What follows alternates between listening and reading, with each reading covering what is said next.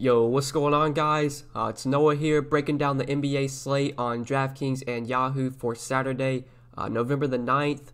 We're going to take a first look at the Saturday night slate. Just 4 games today, which is pretty surprising. We usually have more than 4 games on Saturday nights. It's usually at least like 6 or 7 games. But just a four-gamer today. We're going to go through each position.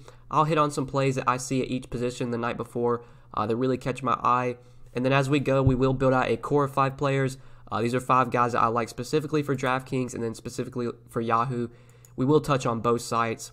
But before we do get started, guys, I would appreciate it if you would drop a like on the video down below. Definitely would appreciate it. Also, make sure you click that subscribe button if you have not already. I'm uploading NBA videos daily, trying to get out as many NBA videos a week as I can, usually Monday through Saturday. I usually don't upload NBA videos on Sundays, especially when NFL is going on. But when NFL season is over, I'll try and get out NBA videos every day of the week if possible. So I got a ton of content coming out for you guys. Would definitely appreciate it if you would hit that subscribe button. Be sure to click the notification bell as well, so that way you get notified every time I upload.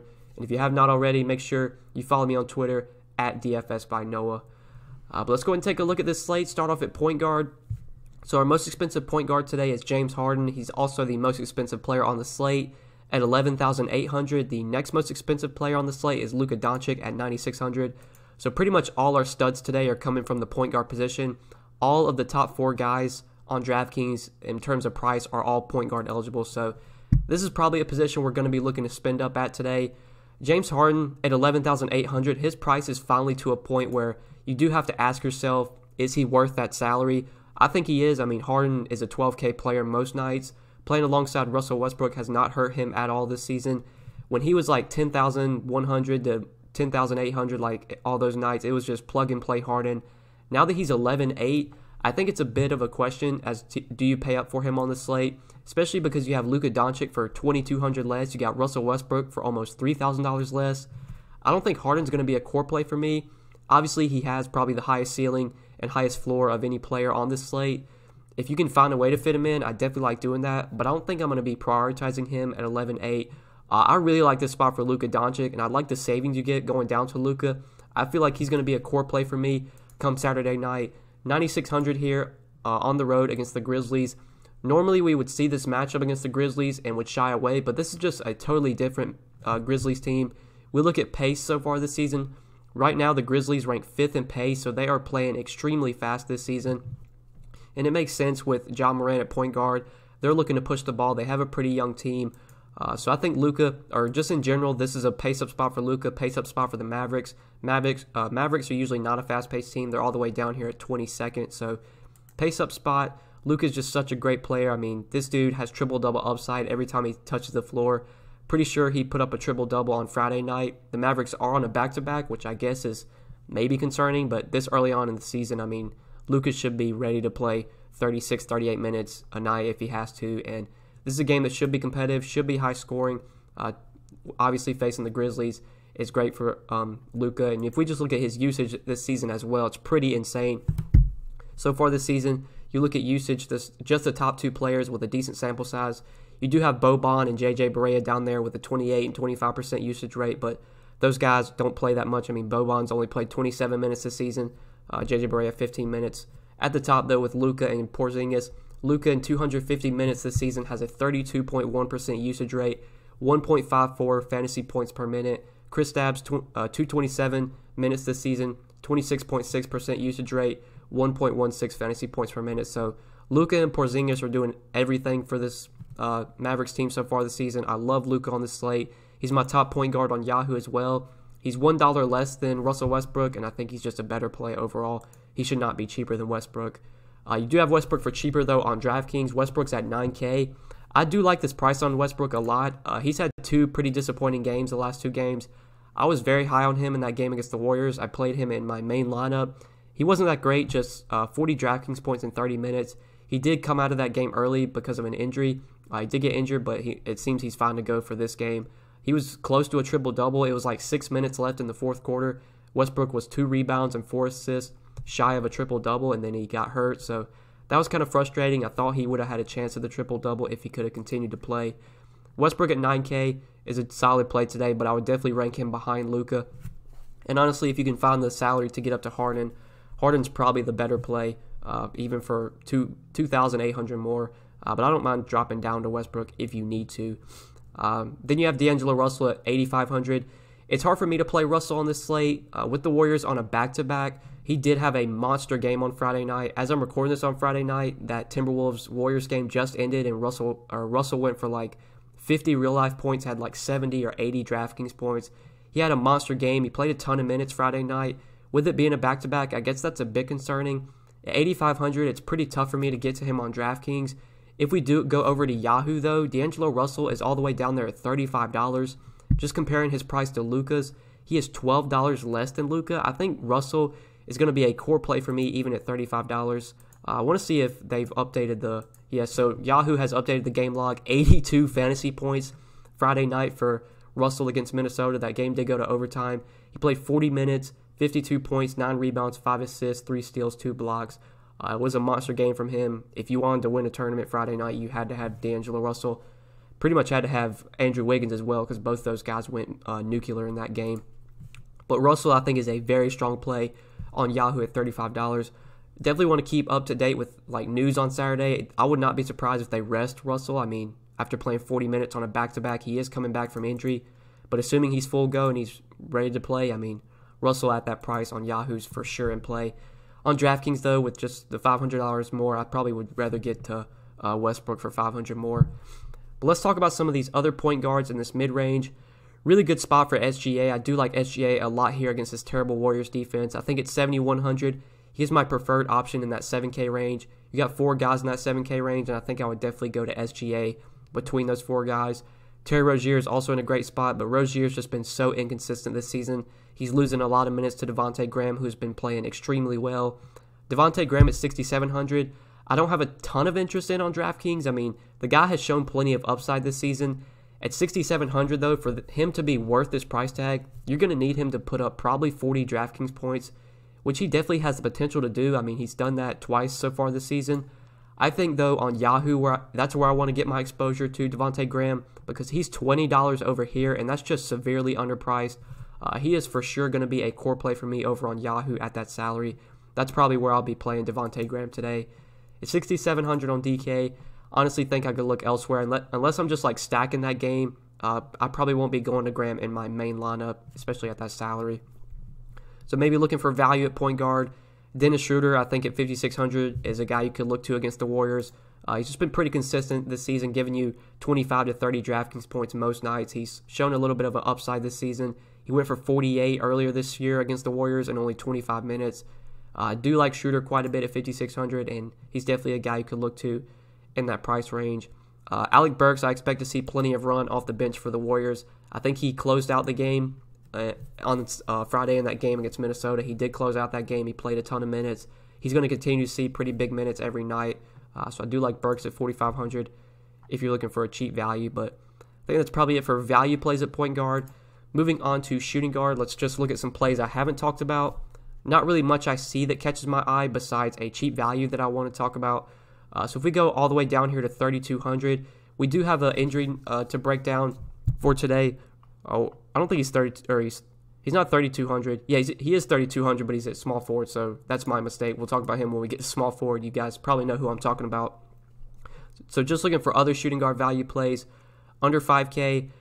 There really isn't much. I mean, Dwayne Bacon was someone I played last slate in my main lineup, and he was very disappointing against the Celtics. Only 21 minutes, 17 DraftKings points.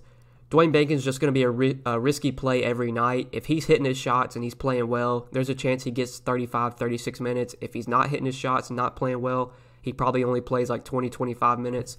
So he's going to be a very frustrating player to roster. But this is a great spot for the Hornets getting to face the Pelicans. We go back to the pace stats. Pelicans are top 10 in pace this season. Right now they're ranked 6th.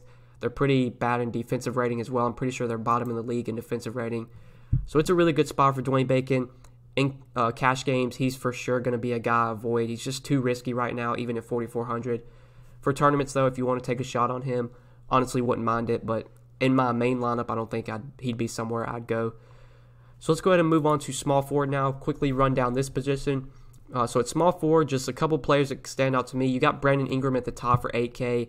I don't think Ingram's going to be someone I pay up for today. I think small forward is a position that I like some value here. I do want to talk about that really cheap value play at 3,200. That's Chandler Hutchinson, small forward and power forward eligible. So we have already gotten the news that Otto Porter is going to be out today for the Bulls, and Chandler Hutchinson is expected to start. Honestly, don't know what to expect from him. Just two games this season so far that he's played in, 15 and 19 minutes off the bench, 8 and 15 DraftKings points. He is coming back from injury, it seems. I don't know if he's going to be limited. I mean, since he's starting, I would imagine that he's not limited. At 3,200, even if he gets you 15 DraftKings points, that's really not going to kill you at this salary. Getting players on DraftKings that are like 32, 3,400, it's just so rare to get guys that cheap that project for 20-plus minutes or 20-plus DraftKings points, and I think Hutchinson does today. It's a pace-up spot as well. So far this season, the Rockets are second in pace, right behind the Timberwolves, so pace-up spot for the Bulls. Really like Hutchinson here as a value. He's probably going to be pretty popular today, but for good reason. He's cheap on DraftKings. He's cheap on Yahoo as well. He's minimum salary over here. Definitely going to be a guy I look to quite a bit over on Yahoo. Might be risky because we don't know what we're going to get from him, but I mean, at 3,200, I've said this so many times this season. Anytime I'm looking to roster like a $3,200 player, even if they get you 15, 18 DraftKings points, especially for cash games, I think you just take those players in your lineup and then just jam in the studs. That's kind of how cash games have been this season. Seems like there always are guys 4K and below on DraftKings that are going to play 25, 30 minutes. You just jam those guys into your cash games and you pay up for the studs that give you the 70, 80 point upside. We kind of saw it Friday night with Raul Neto. As I'm recording this Friday night, I think he has like 16 DraftKings points entering the fourth quarter. And really, at that salary that he was on Friday, 3,400, he's really not killing you with 16 DK points. I feel like the same thing is going to be said for Hutchinson today. I don't think he's going to go for 40 DK points, but even if he gets you 15 to 20, that's really not hurting you at his salary. So we pretty much covered all the small forward plays I like. I mean, I feel like I'm going to be playing Hutchinson here mostly. I guess in this mid-range, you got guys like Miles Bridges, at 6,100, pace-up spot against the Pelicans. Gallinari facing the Warriors is in a really good matchup. Maybe like P.J. Tucker. I mean, 5,800 for P.J. Tucker seems incredibly overpriced, but the dude's actually been really good this season. He's shown plenty of upside. I probably would have just rather play Tomas Satoransky. Satoransky actually does see a bump in usage. Let's pull up the Bulls' usage real quick with Otto Porter off the floor because there are a couple guys that will benefit. Once I get it to pull up, I'll show you guys if I can find Otto Porter here. So pulling up taking Otto Porter off the floor, pulling up the Bulls' usage. A couple guys see benefits. One of the biggest ones has been Markkanen, 25.7% usage rate, 1.07 points per minute. That's a 3.2% bump in usage. Tomas Satoransky sees a plus 2.7% bump in usage with Otto Porter off the floor, averages 0.25 fantasy points more per minute. So Satoransky actually sees a pretty nice bump with Otto Porter off the floor. Could be someone you look to. DraftKings really bumped up his price, though, after a big game against the Hawks. He's now up to 5,700. One thing that's very interesting, though, is that Satoransky has point guard and small forward eligibility, so you got a lot of flexibility with your roster if you do want to go to him. He honestly would probably be my preferred option in that mid-range if you're not saving with Hutchinson, but I feel like saving with Hutchinson is probably going to be the way to go at small forward today. So power forward, just looking at this position, I think Lauri Markkanen at 6,300 is the guy I want to talk about. I really like him on DraftKings today. His price has really started to drop. He hasn't really been that great this season. He had that big game opening night against the Hornets, 34 minutes, 62 DraftKings points. Since then, he has really not done much. His best game was last game against the Hawks, where he went for 36 DraftKings points. Now we get him in a pace-up spot against the Rockets without Otto Porter. He does see a slight bump in usage without Otto Porter. I really like Markkanen today at 6,300. If you want to target him on Yahoo, I think he's a really good play over here as well. He's $24 at power forward. I'm not going to include him in my 5 plays because there's a guy at center that I really like on Yahoo, but definitely would have exposure to Markkanen if I was playing multiple lineups on Yahoo. But on DraftKings, really like him at 6,300. I really just like him overall on both sides today. I think he's going to have a pretty solid game. Otto Porter being out does help him a little bit. So he's probably my favorite power forward play. Looking for value, there's not much I see. Jaren Jackson is incredibly cheap, but he just really hasn't done much this season. It seems like the guy's always in foul trouble. 5'3", 6', 5'4". The dude's always in foul trouble. That's why he doesn't get the minutes that he should. If he can stay out of foul trouble and get 30-plus minutes, he would be a good play most nights, but it's just so hard to predict that. I guess you could take a shot on him at power forward if you wanted to go there. But that's probably it for this position. I mean, I mainly like marking in here. You can play Hutchinson here. I probably won't be playing or paying up for Ingram or Porzingis on the slate. They don't feel like core plays for me. Maybe Gallinari in that mid-range, but this position overall is just pretty gross. Small forward and power forward are just pretty gross today. I mean, there's a lot of good options at point guard. Like you got Harden, Westbrook, Russell, Doncic, SGA that you could go to, Devontae Graham. Then you get to small forward, and it's just like Miles Bridges, Dylan Brooks, PJ Tucker. It's pretty gross. So honestly, just saving at these positions probably is the way to go today. But now we're going to talk about some center plays that I like before we close out the video. So just looking at the center position, I think there's a couple guys that really stand out on DraftKings. So you have Clint Capella at 7,400 coming off a really big game last game. This is a great spot for him facing the Bulls. The Bulls have been one of the worst rebounding teams so far this season. I really like Capella today. If we go over to Yahoo and look at his salary over here, he's at $28. Joe Val's at $20. I think it's very close between those two guys on who to roll with at center. I think I'm going to lean Capella just because I like that matchup so much. Also, we haven't seen Joe Val play big minutes this season. It is a back-to-back for Memphis. They did play on Friday night. It was a blowout against the Magic on Friday night. He only played 22 minutes. So, I mean, if he's able to go today, which he should be able to, even though it's a back-to-back, he's probably going to play mid to upper 20s in minutes. Until we see Joe Val eclipse 30 minutes, even at $20 on Yahoo, it's going to be hard to play him today when you have Capella at 28. So, Capella is going to be a core play for me on Yahoo. On DraftKings as well, even at 7,400, even though he seems really expensive. I just love the matchup here against this Bulls team. Bulls have been terrible on the glass. Capella, we know, is a guy that can go out there and get you almost 20 rebounds if he really wants to. So, love Capella at 7,400. Other center plays, there's definitely some guys I want to talk about in this 5K range. So, two guys at 5,400, Cody Zeller and Steven Adams I want to hit on. So, Cody Zeller has been really disappointing lately, and his minutes have really trended down. Just the last 3 games, 20, 17, and 19 minutes. Some of that's due to blowout. They did get blown out against Boston, and he only played 19 minutes in that game. I have a feeling Zeller's going to be a productive player with this Hornets team when he's on the floor. We never know if he's going to get the minutes. This is a game against the Pelicans that could go small. At 5,400, if you want to take a shot on Zeller, you definitely can. I feel a little bit safer, though, with Steven Adams, and I do like Steven Adams quite a bit today on DraftKings at 5,400. He has yet to play 30 minutes this season, which is definitely a bit concerning. Some of that has been due to blowouts. Like, I feel like he could have got to 30 minutes against the Warriors, but they won that game by almost 30 points. He only played 25 minutes in that game. I think some of it's been due to foul trouble as well. I think he's gotten into some early foul trouble sometimes this season. In this matchup against a Warriors team that really struggles to defend bigs, doesn't really have any good defensive bigs, if Steven Adams is going to play close to 30 minutes and only 5,400, I mean, his rebound should definitely be there this season since Russell Westbrook is no longer taking rebounds away. He does have, of the 6 games he's played this season, Steven Adams does have double-digit rebounds in 4 of the 6 games. So it's very likely he's able to get a double-double. For 5,400, I really like him on DraftKings today. People might shy away because he has yet to really do much this season, but at that salary, in the matchup against the bad Warriors defense, I do like Steven Adams quite a bit. I think I feel a lot safer rolling him over Cody Zeller, but honestly, if you want to take a shot on Zeller, you could definitely look to do so. If he gets 30 minutes, Zeller's going to be a smash play. It's just so hard to predict whether he gets those minutes or not. So that's probably it for center. We saw, one thing I want to talk about, Friday night we did see Dwight Powell get pretty good ownership. I mean, he was like 15-20% owned in single-entry double-ups on Friday. People were looking to him. He was really cheap in that matchup with the Knicks. He busted as well. I mean, he only played like 20 minutes. I don't think I can go to him even at 4,800. I would just feel much safer getting up to Steven Adams for $600 more. So probably won't be looking there. I would love to play Willie Cauley-Stein at 3,900, but we have yet to see him play more than like 20 minutes this season. He did play 24 minutes on Friday night against the Timberwolves in that overtime game.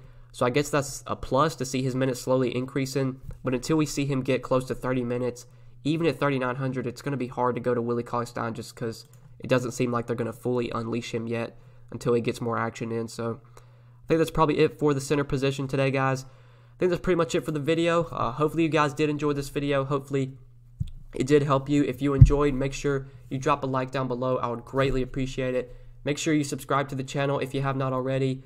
Like always, if you have questions, you can leave any questions, any comments down below in the comment section. I'm always reading your guys' comments, always replying to comments throughout the day. Make sure you follow me on Twitter. As always, I would appreciate that as well. And good luck tonight, guys, on this 4-game slate. Thanks for watching. Peace.